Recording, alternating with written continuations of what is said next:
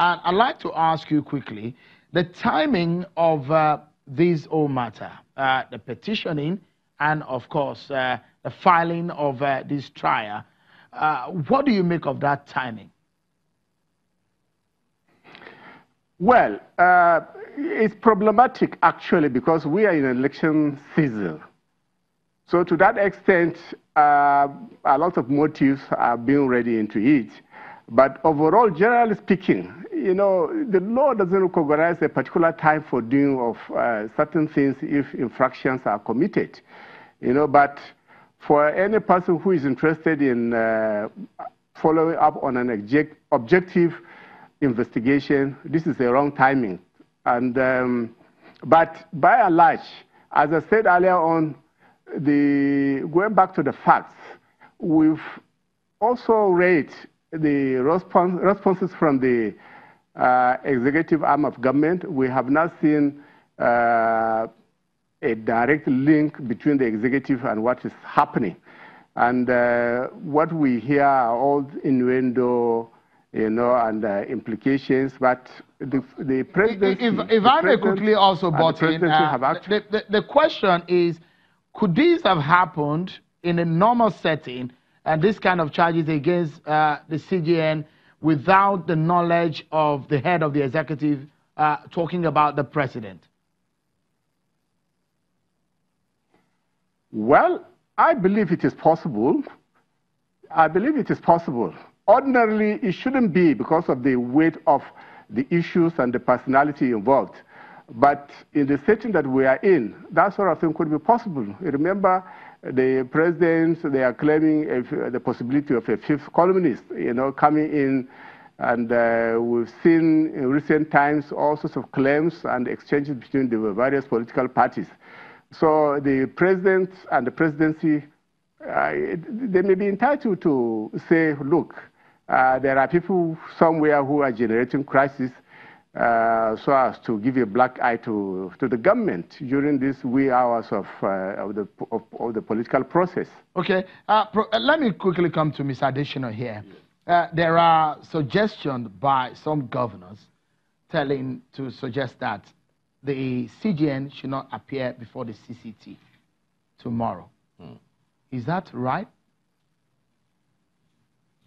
If I were to be one of the council appearing in the matter, I will not ask him not to appear. What would you ask him to do?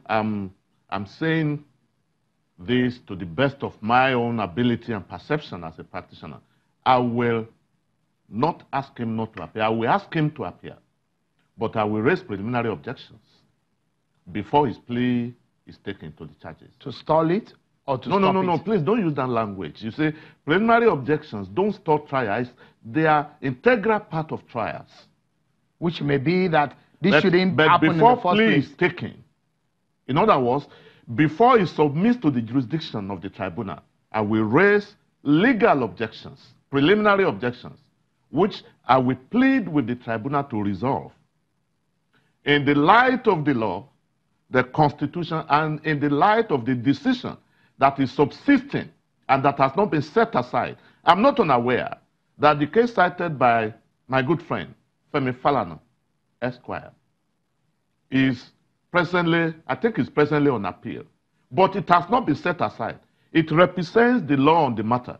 And my good friend from Abuja will confirm that he is not unaware of Section 287 of the Constitution of Federal Republic of Nigeria that obligates every authority and person to obey and enforce court judgments. So to the extent that that inquiry against federal government of Nigeria is still the law today, I will raise a preliminary objection against the trial. Mr. Falana was asking that the federal government should withdraw this case. Do you think that will be right?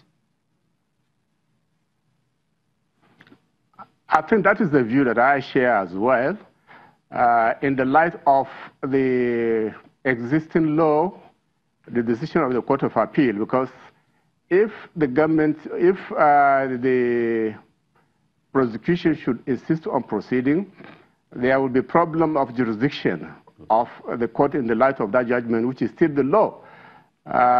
One may, at some point, have problems with really whether that is actually the proper interpretation of what should be done in relation to judicial officers. But at the moment, that remains the law. It has not been set aside.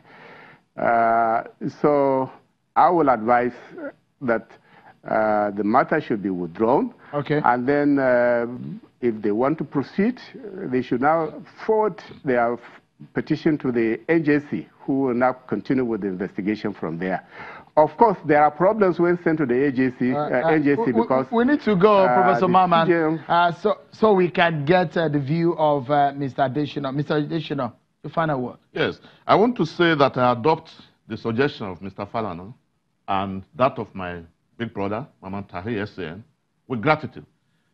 And let me add that in the words of one of the former presidents of the United States, Ronald Reagan, he said, peace is not the absence of conflict. Peace, it is the ability to handle conflict by peaceful means. This is a matter that can be sorted out peacefully by pulling it out and then ask the petitioner or whosoever is responsible to channel the petition to the National Judicial Council in accordance with due process, because the gravamen of rule of law is due process. I was going to ask you that can he be facing trial and still be the CJN if it goes from tomorrow? Which trial? I mean, if the arraignment goes on for tomorrow, can the CJN be the CJN? If the arraignment goes on tomorrow, I've told you what I will do if I were to. And I believe that his lawyers will know what to do. And if there is such steps taken, you can't ask him to step aside when the jurisdiction of the court is being challenged. Well, I must sincerely thank you, Mr. Dele Adesina, for coming on tonight. And also Professor Tahir Mamman from our Abuja studio, Senior Advocate of Nigeria, Vice Chancellor of the Base University. Thank you for your time and your opinion tonight. Well, that's our show, everyone, for today. Thank you so much for watching. I'm Sean Kimale. Bye-bye.